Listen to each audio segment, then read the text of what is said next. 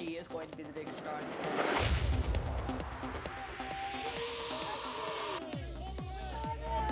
Tell us why you're adopting again, Madonna.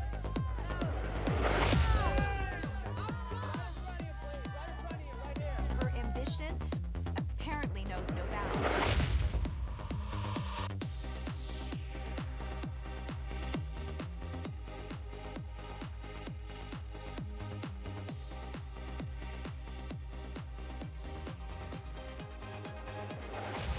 She went after everything she ever wanted.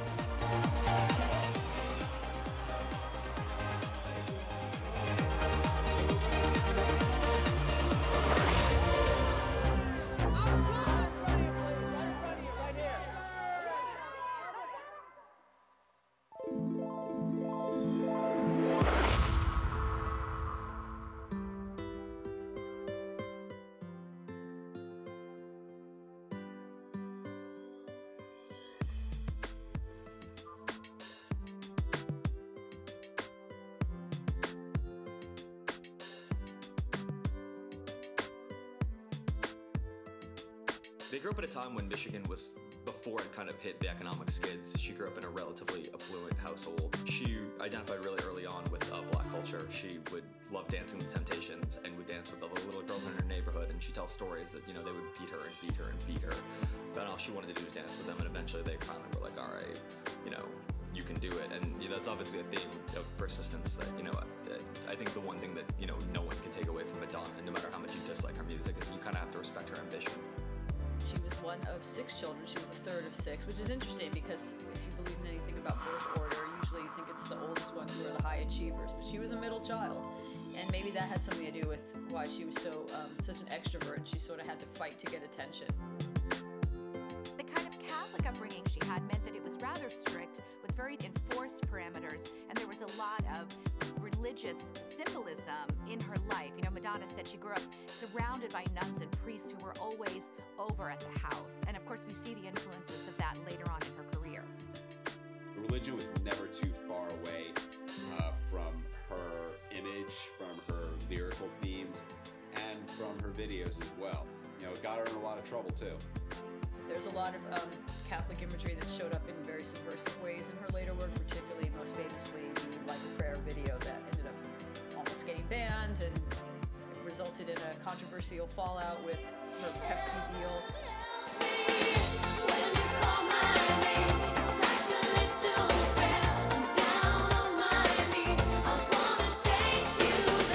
That video was just full of all sorts of Catholic imagery. She's making out with a black Jesus statue come to life. There's burning crosses.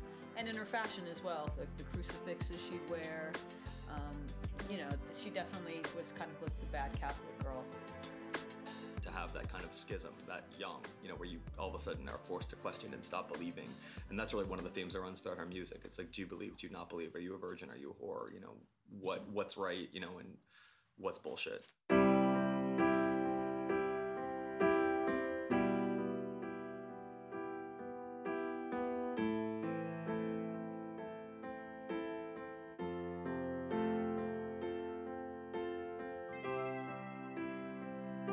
Mother had worked as an X-ray technician.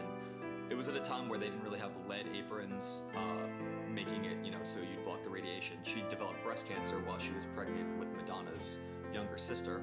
By the time she started treatment, it was really too late. The death of Madonna's mother, she has said over and over again, was kind of a very pivotal point in her life. Everything changed from that point on. Her father pretty quickly remarried a woman who'd actually been their house cleaner, a woman that Madonna detested and fought with throughout her childhood. I think Madonna's rebellious nature really began from that point.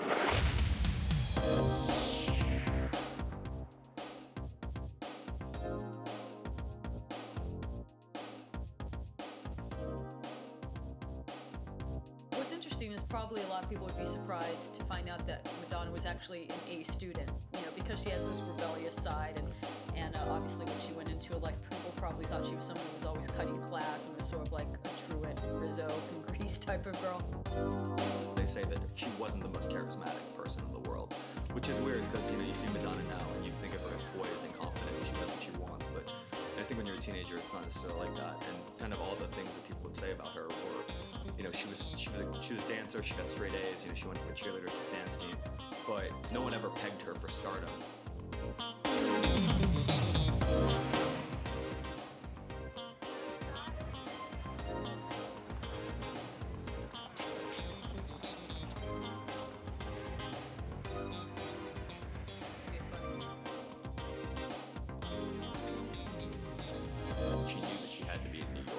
The year the Ramones are coming out.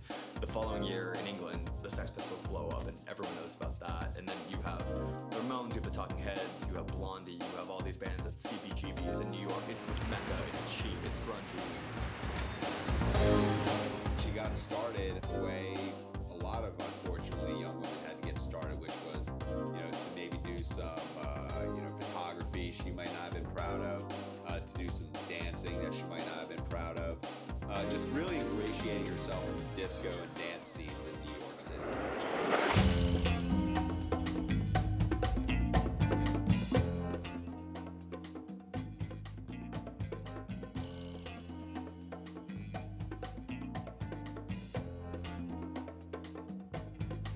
It's pretty amazing to think, just knowing what we know about Madonna, that she actually played drums and guitar in that band.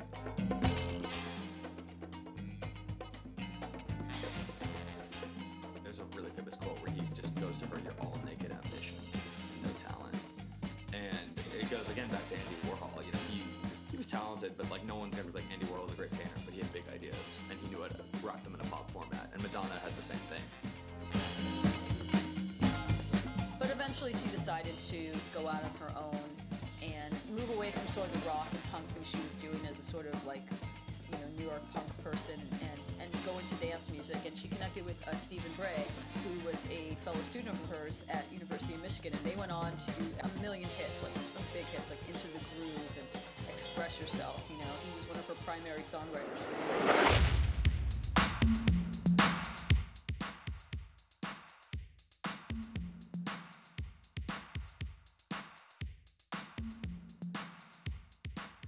Come on. Everybody, come on, dance and sing. Everybody, get up and do your thing. Everybody is still one of my favorite Madonna songs. It's really funny because I recently read that the video she did for that song cost $1,500. I'm like, it cost that much? It looks like it cost like $5. But it's great. It's just her, and she's not even really looking as sexy as she later did. Her hair's short, it's brown. She's dressed in sort of these clothes from like Newsies, like these baggy, like earth tone clothes. And it's just her dancing with two people in the background, as low budget as it can get, but it's like a totally compelling video, and the song is great. Dance and sing, get up and do your thing. It's not a very deep song. It's not like a song that's going to bring about world peace, but it's just like, it set the template that she is great at doing these upbeat, let's throw caution to the wind, let's not give a crap about tomorrow, let's dance all night party songs. It was like a perfect first single. It wasn't one of her bigger singles. I think, you know, some of the stuff on her first album is some of the best stuff she ever did. Get up and do your thing. Everybody, come on, dance and sing.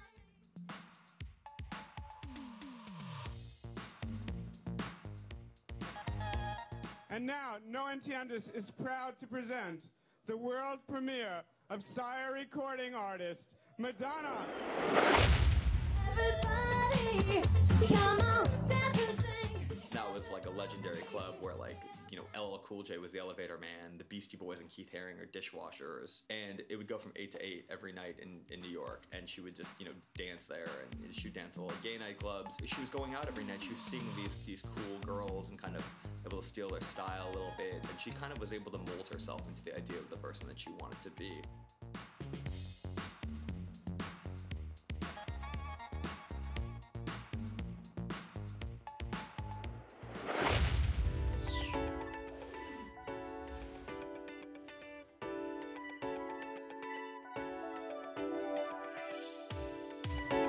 Disco diva record at a time where there really wasn't a whole lot of disco music going around. And she managed to write songs that were commercial enough, co-writing with good partners, so that they stood out as songs as well as dance chart items.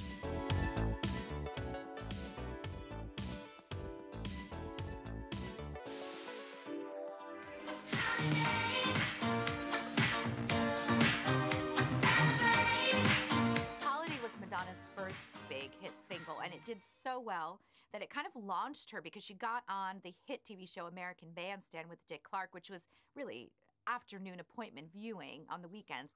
And is she hot? This is Madonna. She got a little interview with Dick. We are a couple of weeks into the new year. What do you hope will happen not only in 1984, but for the rest of your professional life? What are your dreams? What's left? To rule the world. There you go. Ladies It was such an unusual thing to say because at that time, nobody really knew who she was. She had one hit single to her name. But looking back on it, it's certainly, well, it's certainly interesting and came true to some degree. The first time I heard Madonna was on radio, Top 40 radio. It was Holiday, and I'm going to freely admit I thought she was black. I thought it was an R&B black artist. I think a lot of people thought that. They did not, when they later saw the image that she had, that she was blonde and Italian, people were surprised. Then Borderline came out, which is one of her best songs ever, and the song that broke her through.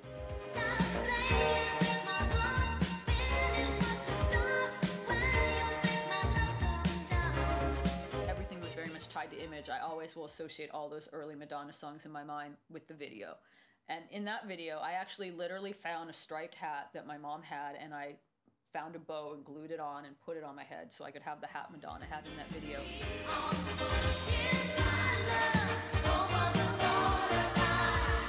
Madonna's early pop songs, like no matter like whether you hate Madonna now, whether you are the biggest Madonna fan ever, you kind of can't deny those songs because still to this day, you know, almost 30 years later, you put on Borderline, girls will dance to it. And at the end of the day, like, that's kind of the general barometer for pop music. Like, if you can get girls to dance to it, you will be popular.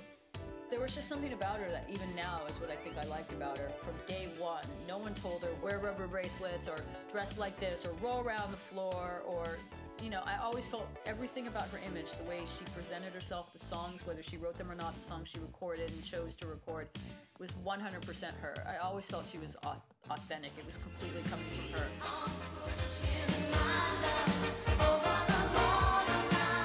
I was like, I want to be this person. And I think a lot of little girls wanted to be her in a way that I don't think girls necessarily wanted to be Britney Spears or even Katy Perry. Like, Madonna just always seemed like she came up from the streets and she turned into like the biggest pop star on the planet. It's like the ultimate rags to riches story.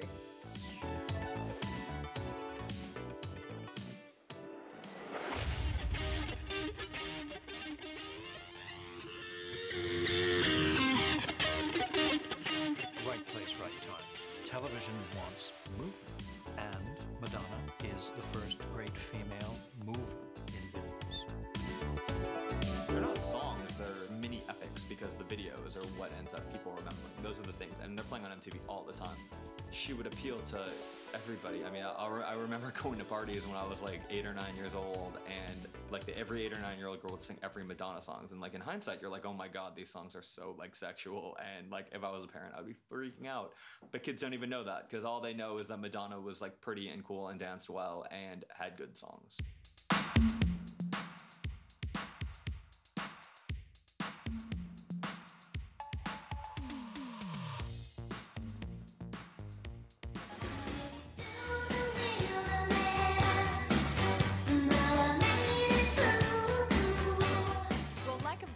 Was a top #1 hit single for Madonna, and in the video, of course, we see her in Venice in a gondola.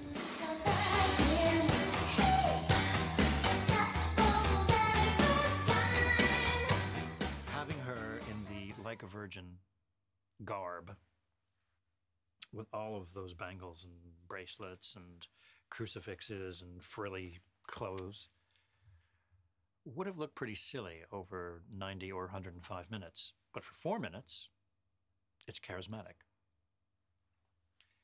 And all of those image changes that she went through were perfect for 4-minute films. I'll be yours till the end of time, 'cause you make me feel. It's a really ambivalent song. It's just that like this relationship makes me feel brand new and fresh, but Madonna in her, I guess her ability to manipulate and be controversial, you know, use the imagery in her favor.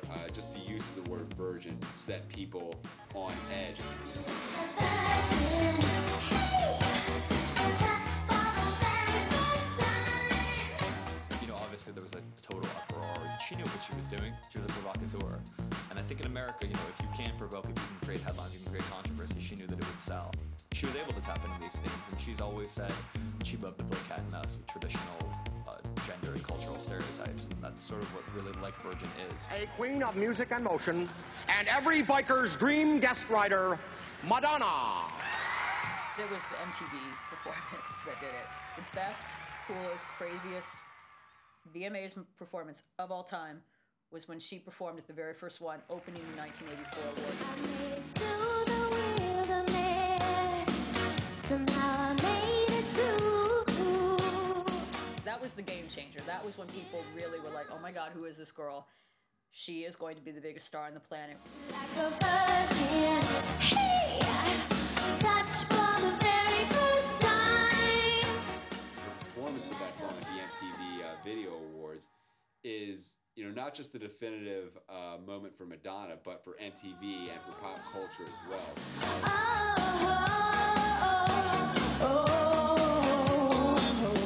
And she rolled around on the floor in her underwear. It's kind of weird the way I'm talking about now. Oh, she rolled around the floor in her underwear. It's like, so what? It sounds tame now because pop stars have done so much more since then. Lady Gaga, who's obviously one of her logical successors. But back then it was shocking.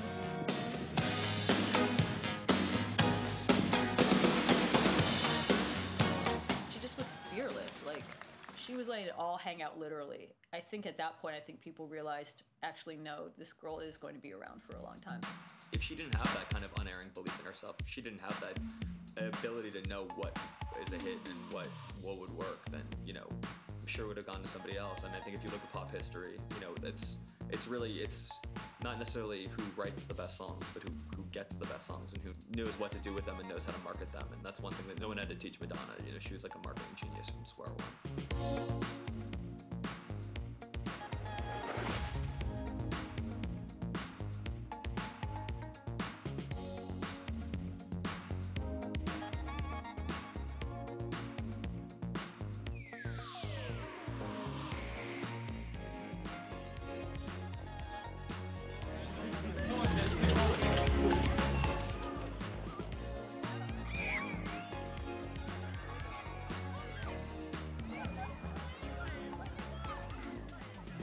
Material Girl is a song where Madonna, even more so than ever, really establishes control of her identity and her persona. Some boys kiss me, some boys hug me. I think they're okay. If they don't give me proper credit, I just walk away.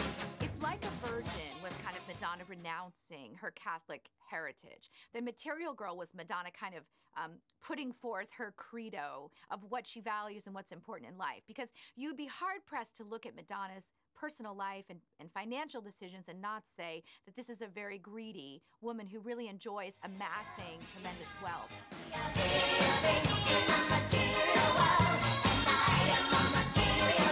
It was a subversive song, just saying, like, you know, it was the 80s where, you know, the me decade, where people, you know, greed is good. And it was still, you know, for one thing, a major hit, but it gave a lot of people a lot to talk about. There was, you know, a lot more weight to it than what were typical pop stars at the time. The video for Material Girl is her. It's ironic. She is being wooed by a Hollywood director who's trying to buy her with, you know, money and gifts, and she doesn't want him, so he impersonates a poor person to get her.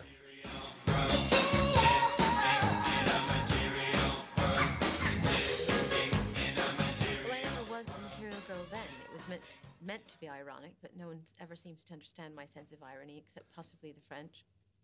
You know, as life goes on, you begin to understand and appreciate things that are not material.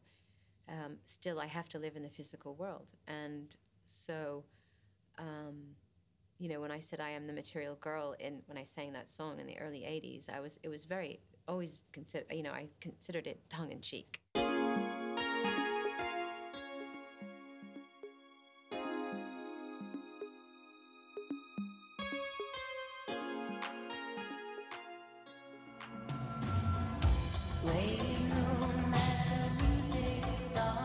Crazy for You. My friend lost her virginity to Crazy for You. Not me, my friend. Madonna recorded "Crazy for You" in 1985, and it was for a film that like no one remembers called Vision Quest, and that was notable because it was her second big single, but it was also because it was her first ballad.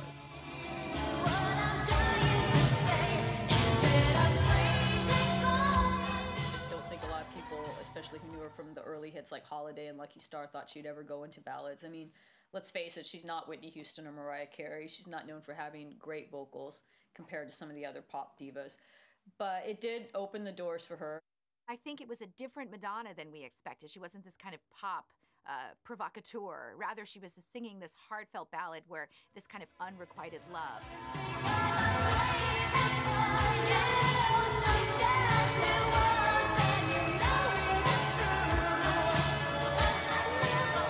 There's something about her vocals, I think, that she was able to convey emotion. You know, she is she might be capable of being one of the most unemotional people on the planet, but I think, like, you know, when it comes time to go into the vocal booth, she knows how to kind of get that kind of mixture of yearning or regret or sentiment, and she knows how to ring it out.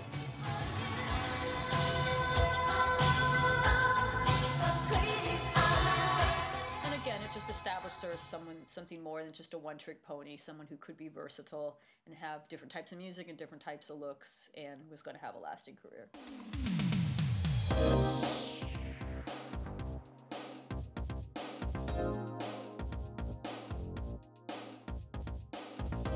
Prince had just done Purple Rain. It was a massive hit. Obviously, the logical extension is Madonna was the closest thing to a female Prince. Let's make her a movie star. The Susan character was clearly a Madonna character. You know, she actually doesn't even have that huge a part in the movie, but when she's on the screen, she lights it up. She's just like so raw and so earthy and so sexual and just so real and like, you know, just like a girl that guys would lust after, but like a girl you might actually know from around the way. So different from her image now. I mean, the Madonna we know now would not be like blow drying her armpits or, you know, putting her feet up on it on the chair while she like eats popcorn with her mouth open at the movie. She was just like not a very classy girl, but a very cool girl. And I will tell you that the idea of having an iconic leather jacket that you wear everywhere, I spent years trying to find the perfect leather jacket for me, and it completely came from the fact that it wasn't Fonzie. It was the fact that Madonna had this perfect jacket in that movie. For me, at least, and for a lot of girls who grew up with Madonna, it was so much about her style, and she just had the coolest style. I like anything she wore I bought, or I would go into my mom's closet and then cut up with scissors to make look like something Madonna wore. And in that movie, the defined early iconic Madonna style, the Wayfarer glasses, the huge hair with the bow, the cool jacket, the layered tattered clothes, the idea that she just sort of like took her entire like suitcase and it vomited on her, and here she is in all these layers of clothes and she looks amazing. It definitely came from that movie, and it definitely established her as an icon. I think a fashion icon as well as just an all-around star. It also produces the song Get Into the Groove, becomes another one of her huge hits, and it's kind of one of her last new wavy kind of freestyle kind of songs, but it's, you know, it's a catchy dance smash.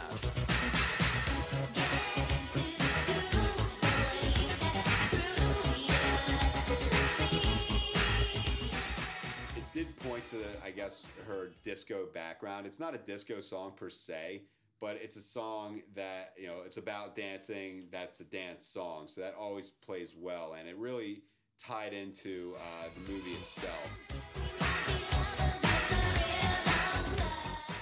Another Stephen Bray collaboration. It's just like a perfect dance song. I mean, if I hear that anywhere, I will stop what I'm doing and dance to it. I'm not even exaggerating. To me, it's up there with some of the best like Michael Jackson songs like Rock With You and Don't Stop Till You Get Enough. It's not a song that's deep. It's a song about let's dance, but sometimes that's all you need is like the perfect Saturday night club song.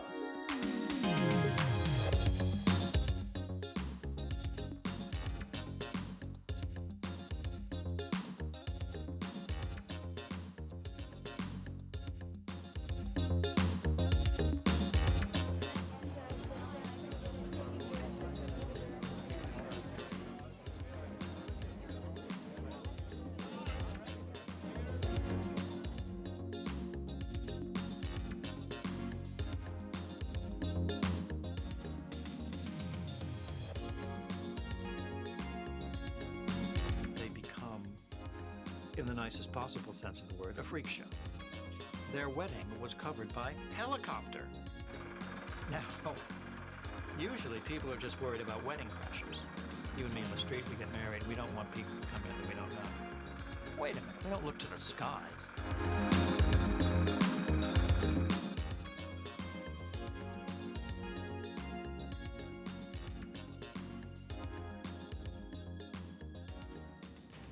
Papa, I know you're going to be upset, 'cause I was always your little girl. Papa Don't Preach was a message, an open letter, really, I think, from Madonna to her father. You know, the whole thing was about this young girl who'd sort of gotten herself in trouble sexually, gotten pregnant, and was having this argument with her dad about the fact that she didn't want to give the baby up or have an abortion. She was going to keep her baby. Papa don't preach, I've been told it. Papa don't preach, I've been losing sleep. 2012, abortion is still a hot button topic. Some people don't want to touch it. So just imagine what it was like in the mid 80s to have a song which message was, I'm keeping my baby. I'm keeping my baby. And it got really mixed reactions. There were family groups that praised the song, saying, okay, Madonna is preaching taking responsibility, not having an abortion or giving up your baby for adoption, but if you get pregnant, doing the right thing and marrying your boyfriend and raising the baby. Other people said, no, this is glamorizing teen pregnancy. She couldn't win, He says that he's going to marry me.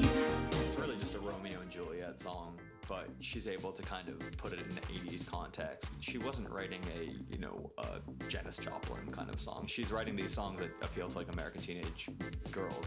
Donna dedicated the song to the Pope, which, as you can imagine, caused all kinds of headlines around the world. Up until now, she'd kind of been less, perhaps not subtly, but taking digs at them with like a virgin and some of her Catholic iconography.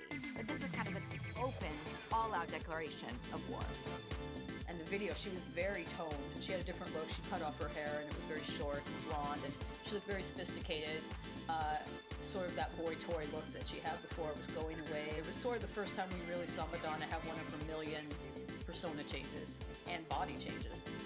Donna's wearing this very provocative black bustier and kind of bouncing around quite a bit in this sexy outfit. I was told that this is when Guy Ritchie actually started to develop a bit of a crush on Madonna, and he used to watch this video again and again and again, saying, God, she's so hot. So ironically, he later ended up marrying her, but it was in that music video that he first, I think, started to kind of really fancy her.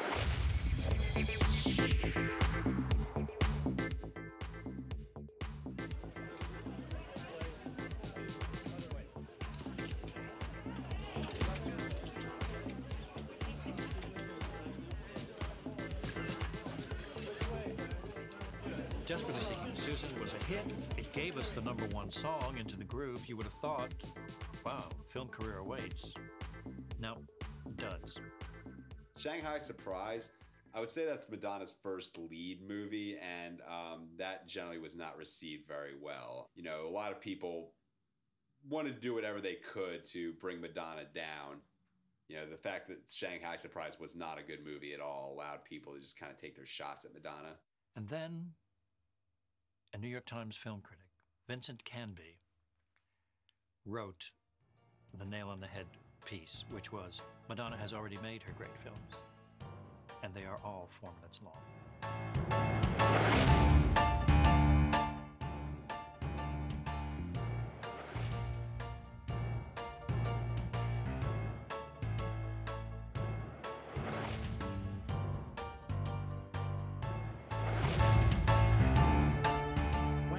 She got together with Sean Penn. I didn't think it was forever, because we already known that she'd been through a number of men on her rise to the top.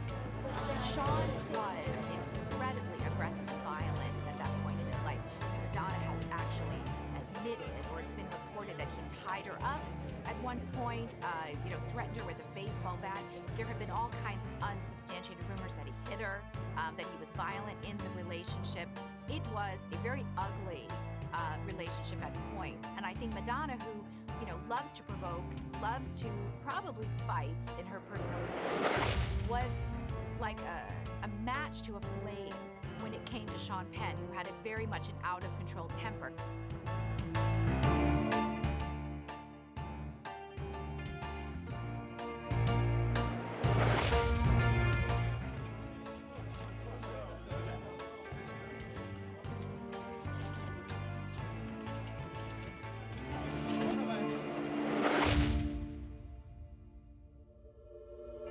Life is a mystery.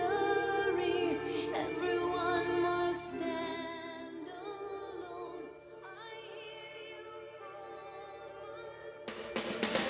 When you call my name, it's like a little prayer. I'm down on my knees. I wanna take you there. This is an example of, she had gone from being, like a virgin performing at the MTV Awards and shocking and scaring America, or America loved her for it, and this controversial kind of icon. By 1989, Pepsi's giving her commercial deals. She's already starting to become absorbed into the mainstream. But Like a Prayer ends up having this kind of interracial video, and there's like burning crosses in the South, and there's like ideas of Ku Klux Klan. Just like a dream, you are not what you see. Just like a prayer, not just supposed to take me there. I'll take you there. Like I said, she's a provocateur. If there was any taboo, no matter what the taboo was, she would have tried to break it, whether it was right or wrong. Here with me, it's like a dream. Let the choir sing. When you call my name, it's like a little prayer. It was so shocking to a lot of people that Pepsi got shell-shocked and wanted to cancel the contract, and she never had anyone feeling too comfortable. And I think as her career has progressed, I think that's been the problem of why she's had trouble kind of being this figure, at a certain point, you break every single taboo, there's nothing left to shock.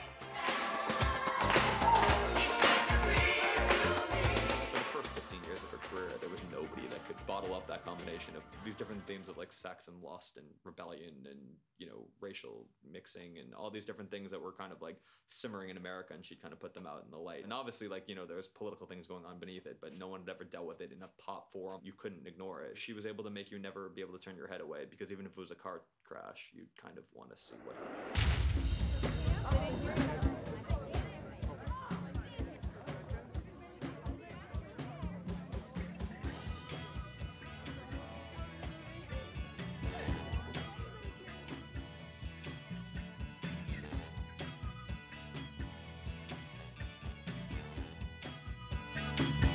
She actually did a good job, which, for the most part was kind of a disaster in a lot of ways. It was sort of the beginning of a very weird multi-media time for Madonna.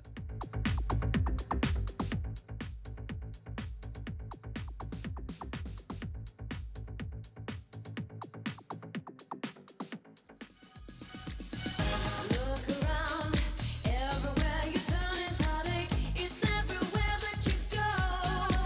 Look around, you try.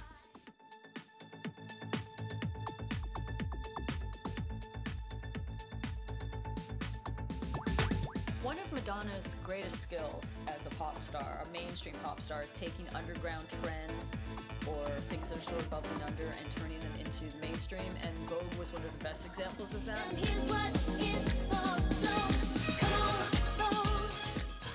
Vogue. Voguing came out of the 1960s Harlem ballroom dance scene, mostly underground, mostly gay community, and she turned it into one of the biggest pop songs in 1989 or 1990, and made doing this sort of like a thing that your grandma would do, even though she has no idea where it comes from. Don't just stand there, let's get to it. Strike a pose, there's nothing to it.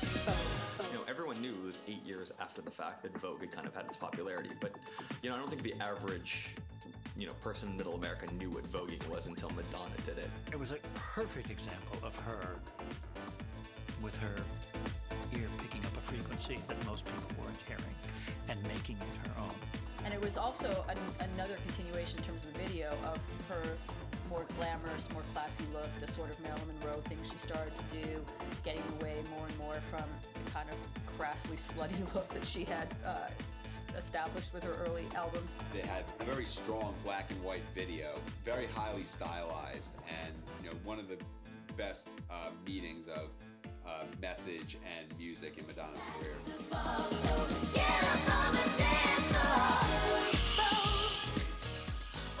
Not only does she tie it in with these themes of, you know, gay liberation, which are all kind of sublimated. You know, she's name dropping Ginger Rogers, Fred Astaire, you know, all these American icons. Marlon Brando, Jimmy Dean, on the cover of a magazine. Grace Kelly, Harlow Jean. She's bringing all these different ideas together with kind of a subversive idea beneath it, and then, you know, she's got a catchy video. And the truth of the matter is, you know, whether or not you know what voguing is, it kind of comes down to the fact that everyone remembers Madonna for being the person who vogued, because it's not necessarily who does it first. It's always kind of who does it best.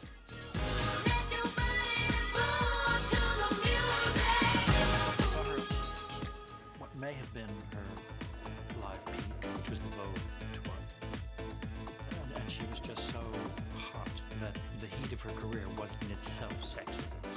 But she had a sense for packaging each song in a production that was perfect for the song itself. And then they move to a different part of the stage, and they do something else, and you couldn't take your eyes off it. Madonna will always have the sexiest dancers, the newest fashions, and she'll take credit for them. Not because she's being arrogant, but because everybody will give her credit for it, because they don't know who that second beautiful dancer from the left is. They'll just say it's a Madonna show. Madonna.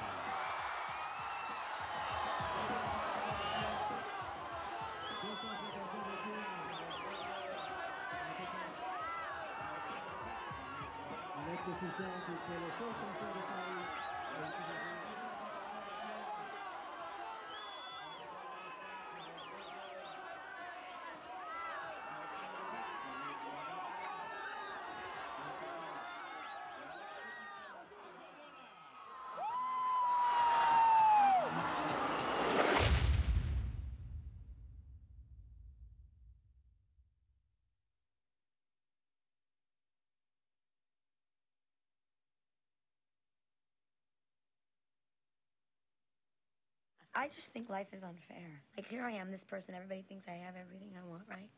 But I want you and I can't have you.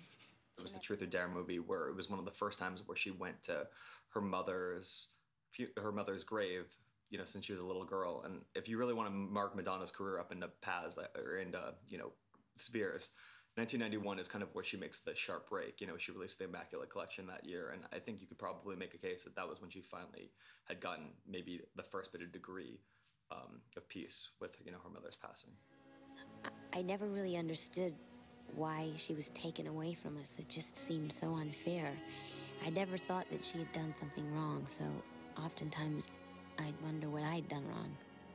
She never wants to leave. She never wants to live any of her life with the cameras off. If it was ideal, she'd have the cameras on at all times. And they talk about her early shows, you know, she was one of the first ones to realize that she would let the audience be the peeping Tom.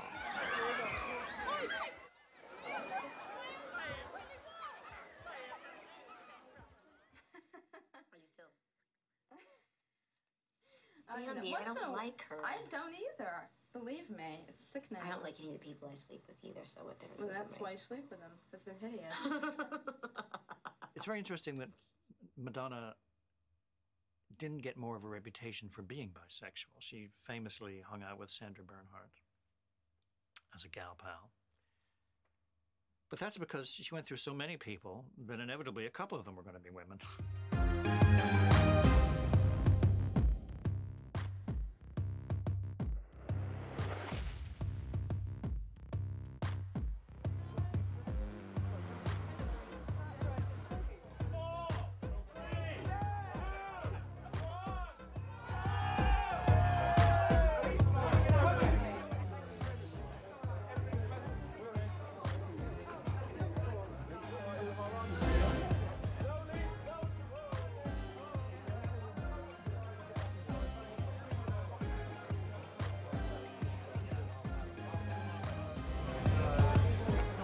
That she ever did controversial that, like, hurt her career, what I'd say would be the sex book, which was just stupid and ridiculous. I will come out there and say it. Nobody would have said, hey, let's make a $150 coffee table book of explicit photos. I mean, nobody said that to any pop star ever. Can you imagine anybody saying that to Barbra Streisand? To me, I was like, what are you doing? Like, it's one thing to be sexual in your videos, to be sexual in your song lyrics, but when you're actually doing a softcore porn book where you're posing naked with Vanilla Ice, and Big Daddy Kane and Naomi Campbell. I'm proud to buy it. I'm not ashamed. Once again, you have to realize this was 1991, let's say. People were more easily shocked then than they were now. But she had the sense of how far she could take it, because this could have potentially been a career ender. And then she knew intuitively when to cut it. And she let the book go out of print. It came out and coincided with what I think is one of her weaker albums, Erotica, which again was just so hammering you over the head with the sex thing. And there was just something about that I thought seemed very desperate and very, yeah, just trying too hard and silly and just trying to shock, like, ooh, look how shocking I am.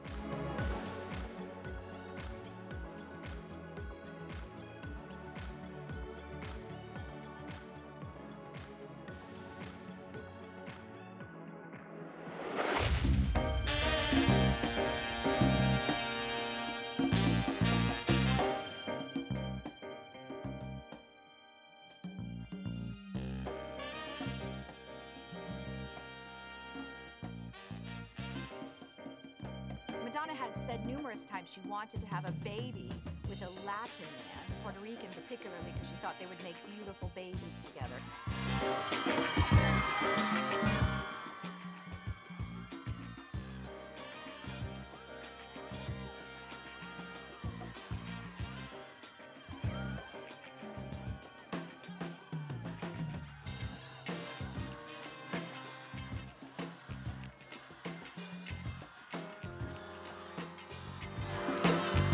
Madonna's not going to go down history as being a great actress, but occasionally she gets married to the right part, and the reason why Desperately Seeking Susan worked well for her was because she was basically playing a variation of herself. And some people could say with Evita she sort of was too. This very ambitious woman who came from nothing, who is determined to make something of herself. Some would say, you know, Madonna has used men or used her feminine wiles to get ahead. Evita was the great musical hit on stage of the late 70s. And for some reason, the film didn't get made, even though an entire generation of star females were mentioned for the part and seriously considered. In the film, she plays Evita Perón, the wife of Juan Perón, leader of Argentina. And this is a role that she'd always kind of wanted. And obviously she found, I'm sure, tons of emotional connection with a woman that kind of got everything that she wanted. I was extremely passionate about it. I knew that it was a chance for me as an actress and a singer to do things I had never done before and to push myself and to grow. It won't be easy. You'll think it's strange. Doing Don't Cry for Me Argentina from the balcony of the Casa Rosada, she was charismatic. Don't cry for me, Argentina.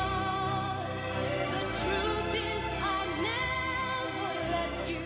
That was her first big film success, kind of her only major film success, but I think it proved that she was able to have that kind of, she was able to have that versatility, and she was able to kind of get in the mind of a very, very powerful woman who would stop at nothing to succeed. So obviously a huge stretch. But I think it's an incredible role for any actress to play, and I felt that I could completely understand her compassion and her ambition and all the things that she experienced. I love you and hope you love me. I just feel that what's happening to me is a perfect example of you know, if you just keep on going and you put your mind to something, you can achieve anything. Please look at me to know that every word is true.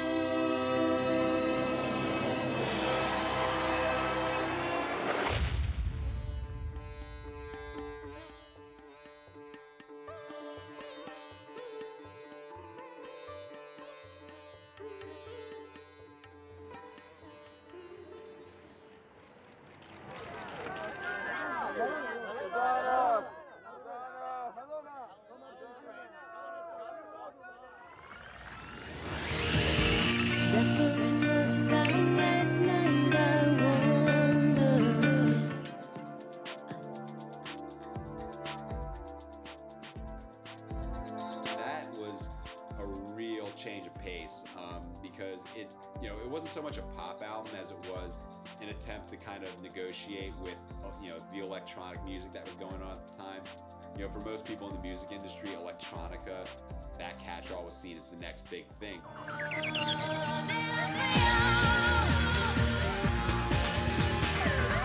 It's structured like a dance record, you know, and she's somebody who really, you know, as even dance music continues to thrive in 2012, it's probably the biggest it's ever been. You know, Madonna was the first one.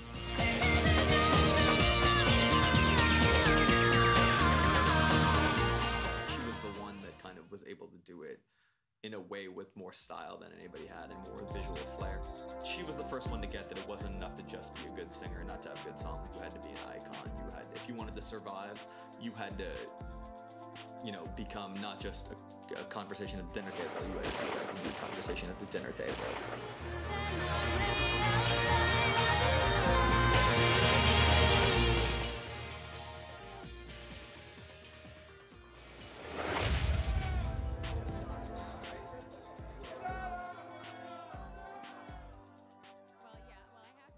I've been in the music business 16 years. This is my first Grammy, and well, actually, I've won 4 tonight, but you know, it's worth the wait and all that.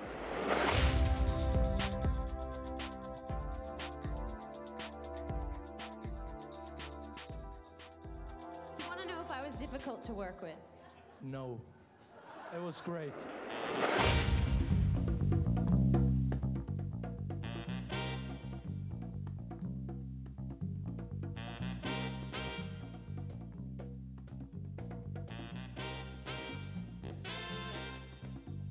I'm looking for a place to live in London, but only because I go there so much, I work there so much, I can't stand staying in hotels, and, you know, so it would be kind of like a second home. I don't think it would be my primary home. Witty dialogue. That's refreshing. This is Lola. Okay, so do you want me to read a few pages out of the book? Yeah? What kind of role is you writing for? And how much do you enjoy being married? Love it. She'd reinvented herself as this English Rose, writing a children's book, you know, talking about baking bread and staying at home, wearing these, like, day dresses. It's absolutely ludicrous. The problem with the English Roses was that they were all a little bit jealous of a little girl in the neighborhood.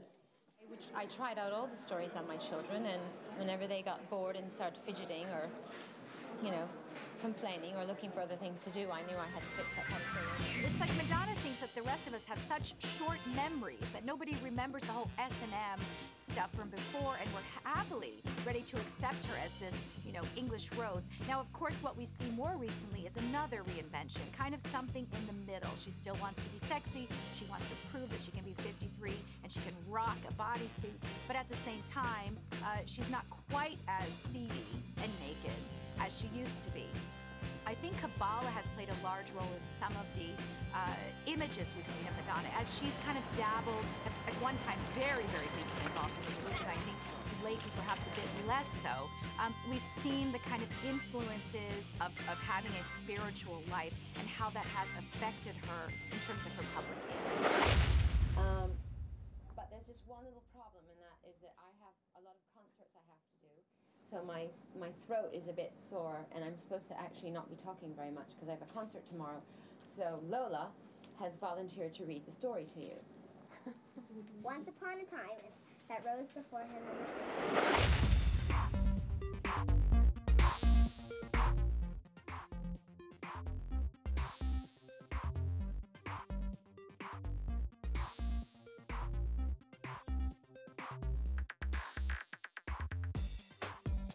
She had a couple of huge flops. American Life was, you know, first and foremost, you know, the biggest flop of them all. You know, that's the song where she tries to rap, and it went about as well as you might imagine.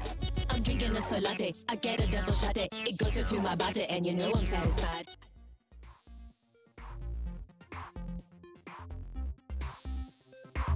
Confessions of a Dance Floor from 2005 was probably, in my opinion, the last great Madonna record. We'll see how the new one is, but that was, I think, her last real great record. And in a way, it was a full circle achievement. American Life had been, you know, kind of a misstep of her trying to be all political, and she got back to actually what she did in the beginning, her dance roots, her danceteria roots.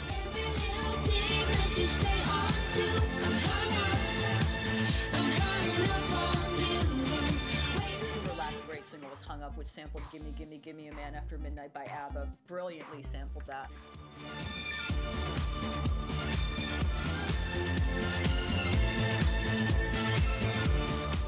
You know, at that point, she had kind of gotten a reputation as being very, very self-serious. And Confessions on a Dance Floor it was designed to be similar to a DJ mix. And Hung Up was one of her biggest hits in a long time.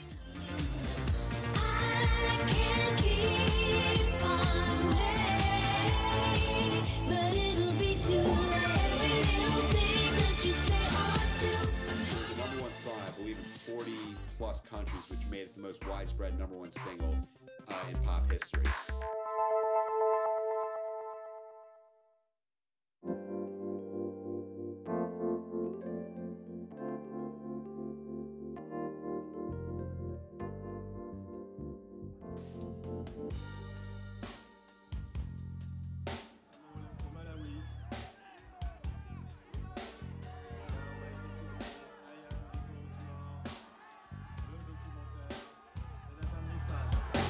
Madonna and Guy fought a lot. They had a very difficult relationship, and I've actually been around them when they were fighting.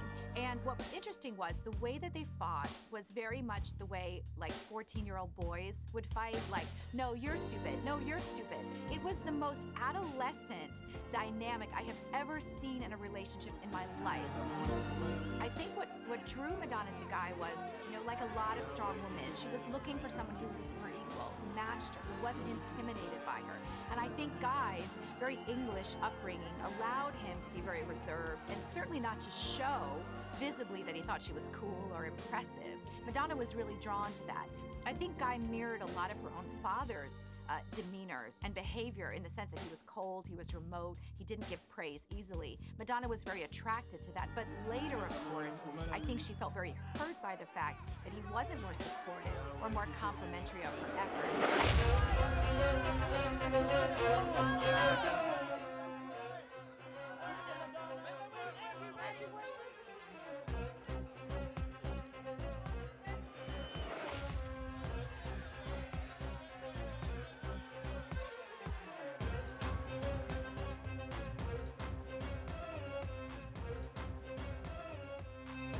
There's no venom in this book, none whatsoever. You know, I have to face myself every day when I wake up and look at myself in the mirror, and I do that with, you know, I can do that with honor and respect held intact.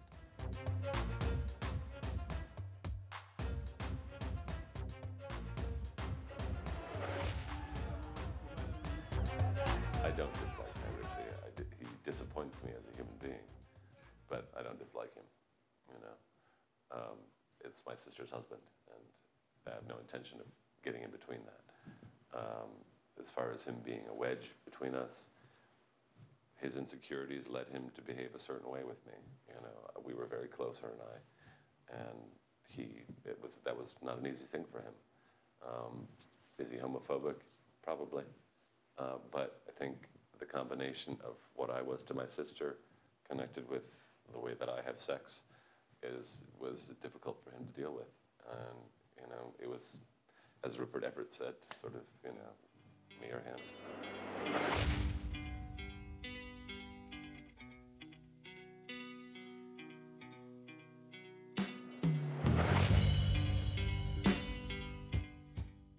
How does it feel to be back in Malawi, Madonna? Amazing. Can you tell us why you're adopting again, Madonna? No. Madonna was always a very active mother and a very strong mother, but then I think as she went through her divorce from Guy Ritchie, she began to depend more and more on her then, I think, 12 or 13-year-old daughter. Their relationship now definitely resembles more two girlfriends than it does mother and daughter. And if you look at Lola's life. She's growing up so fast. She has a clothing range, a clothing line. She had a cameo in her mother's movie. She's been in Madonna's music video. She's at a performing arts school. She clearly wants to be a performer, and it looks like Madonna is almost morphing from this performer herself into probably the stage mother from hell. But she's getting to kind of vicariously, I think, relive some things through Lourdes.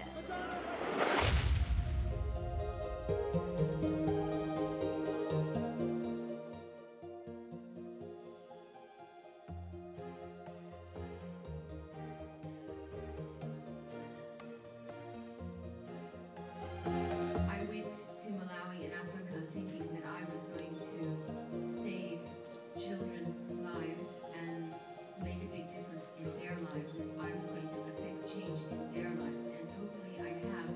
But the surprise to me was how much they changed me. This adoption essentially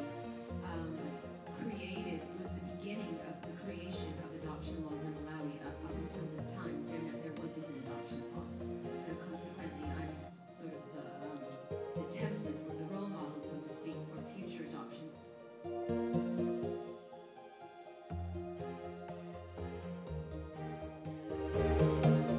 It was a tough time for me, I won't lie, because just the whole adoption period, you know, going through the bureaucracy of it and everything was exhausting.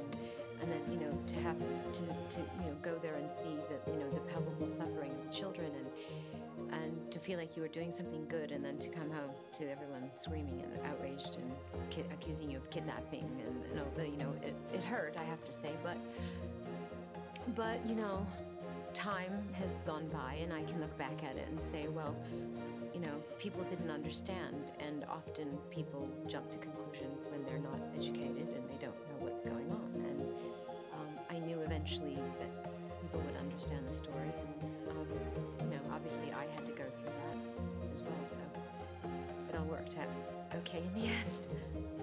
How does it feel to be back in Malawi, Madonna? Amazing.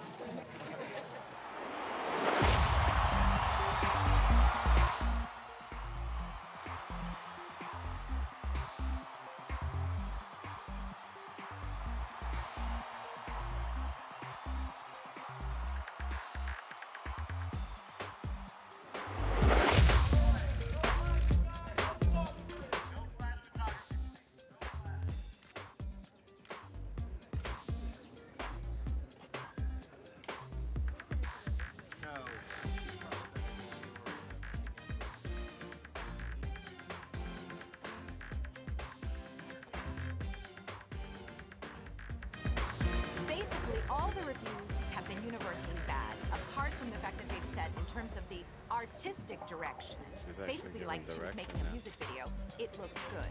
But everything else, the script, how the movie flows, there's a lot of anachronistic stuff, where stuff from out of time, you know, you've got Wallace Simpson dancing to some punk song from The Cure, stuff like that Madonna thought was very edgy, has been universally reviled by critics.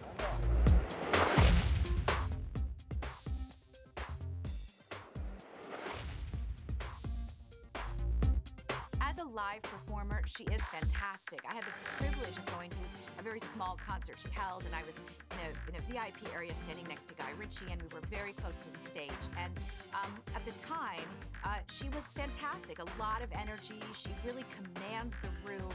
In fact, she reminded me of Oprah Winfrey in a strange way, because I've been in a situation with Oprah as well, and she just has to stand there and say anything banal, and the whole audience is riveted. Madonna has that same commanding presence. They remind me of each other. And she just had the audience in the palm of her hand from the minute she came on stage.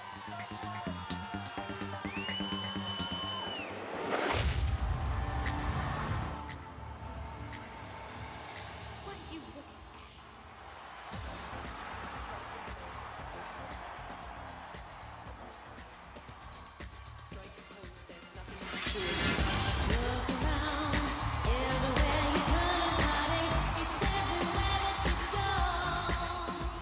I thought Madonna's performance at the Super Bowl was a great spectacle. It was a great show, which is what Madonna is famous for. If you looked at the way the stage was lit and all kinds of, you know, amazing graphics and visuals and dancers and choreography, it was very well done. There was, for example, this man on a tightrope.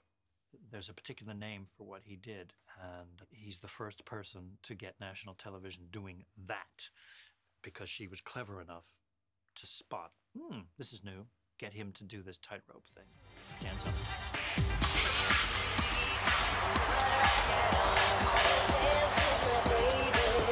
She knew that MIA was of a different ethnicity, so that would expand the audience, as Nicki Minaj did. And she knew she was controversial, because that's how MIA became famous in the United States, was through her controversy.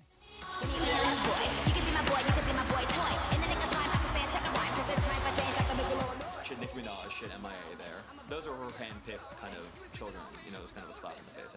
I think Lady Gaga and I'm sure Katy Perry would have killed to have had that. But it's interesting that Madonna picked Nicki Minaj and MIA, and I think if you really want to study her career, that's not surprising at all, because she identified all the stuff that she was taking was from African American, you know, Caribbean culture. She was taking all these different things, and you know, you have somebody like MIA who's originally from Sri Lanka, and her dad was a Tamil Tiger. She was a rebel, and she's flicking off the camera, you know, whether that was planned or not. You have Nicki Minaj, who's from Queens. She's a rapper. She's a girl.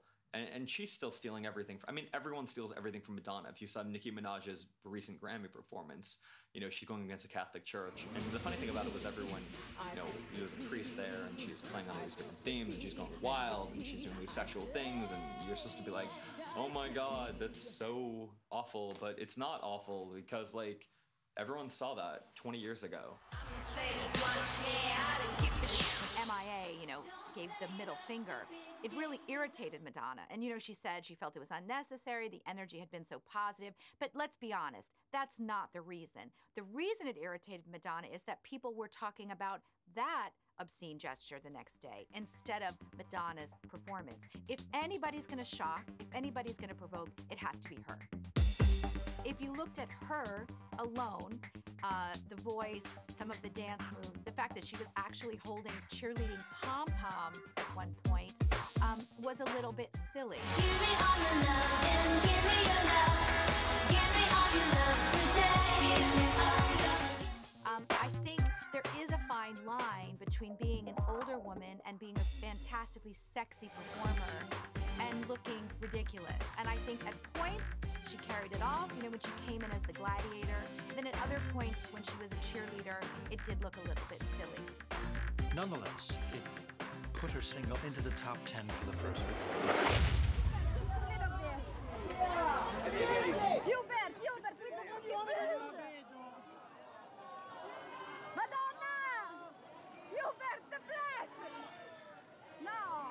First of all, the title MDNA is amazing. It's a very clever title, and it also gives a nod to rave culture and shows that she's, again, going in a dancey direction. And Give Me All Your Lovin' is the new single. It has MIA and Nicki Minaj. I see you coming and I don't wanna know your name. You, Madonna. Madonna's very good about surrounding herself with people that are young and cool and will get her attention. She's done duets with Justin Timberlake, Britney Spears, people like that. It was a way for her to just kind of reestablish, like, hey, I am still, you know, the queen of all this stuff.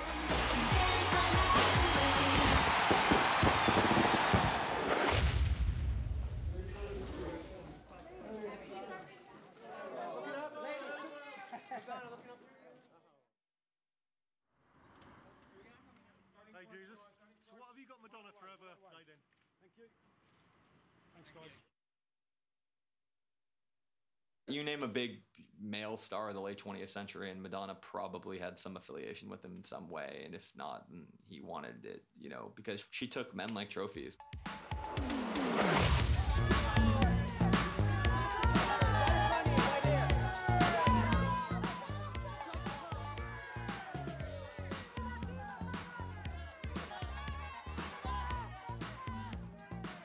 When you meet Madonna, the first thing that strikes you, it kind of shocks you, is how little she is. You know, she has this larger-than-life persona and this huge, iconic reputation. And so when you see this woman who's barely 5'4", this tiny little figure, you find it hard to believe that so much power came out of such a small being. Madonna is not particularly warm or friendly. There's kind of a frostiness about her, and you have to work for it, you know, to get her approval. She's notoriously hard on people. She expects her staff to be available to her at all hours, day or night, for whatever she needs or desires. Additionally, she expects them to be in good shape. She expects everyone to take care of themselves or else.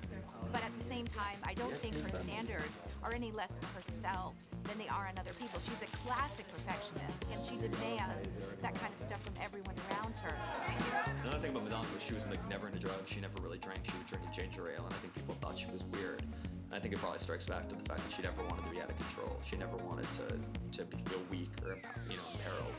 And when you drink or you smoke, it's, you know, it's to lose yourself. And I think the story of Madonna is somebody who loves herself. I know someone who had a meeting with Madonna not too long ago, and she arrived in her pajamas. She just doesn't care.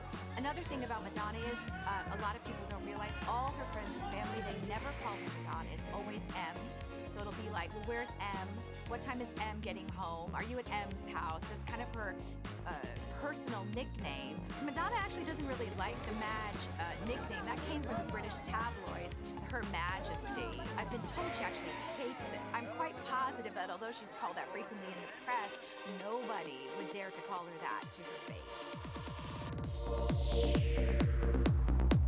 People have been wondering what the future holds for Madonna forever. I remember when she turned 30, people were like, how long can she keep doing this? When she turned 40, it was like, come on, you're already 40. Can she still keep doing this? Now 50's behind her. She's 53 years old, and she's about to release another album, and she already has a song that's a top 40 song, and she's collaborating with Nicki Minaj. What does the future hold for Madonna? I don't think she's ever going to stop. At the end of the day, you know, I love fancy clothes and sparkling diamonds and parties and dressing up and, you know, all of those things, but I don't need them to be happy, and I never did. She will never stop trying to be the best. She will never stop trying to stay on top. Her ambition apparently knows no bounds. I don't see Madonna ever stopping until nobody wants to go see her anymore. You know, her tickets, very controversially for her new tour, something like $300. And when she was asked, you know, how do you justify in this economy, you know, asking this kind of prices, and she said simply, I'm worth it. And I think as long as she has that kind of confidence, that kind of self-belief, and that kind of, you know, incredible ability to captivate a room, she's gonna keep going.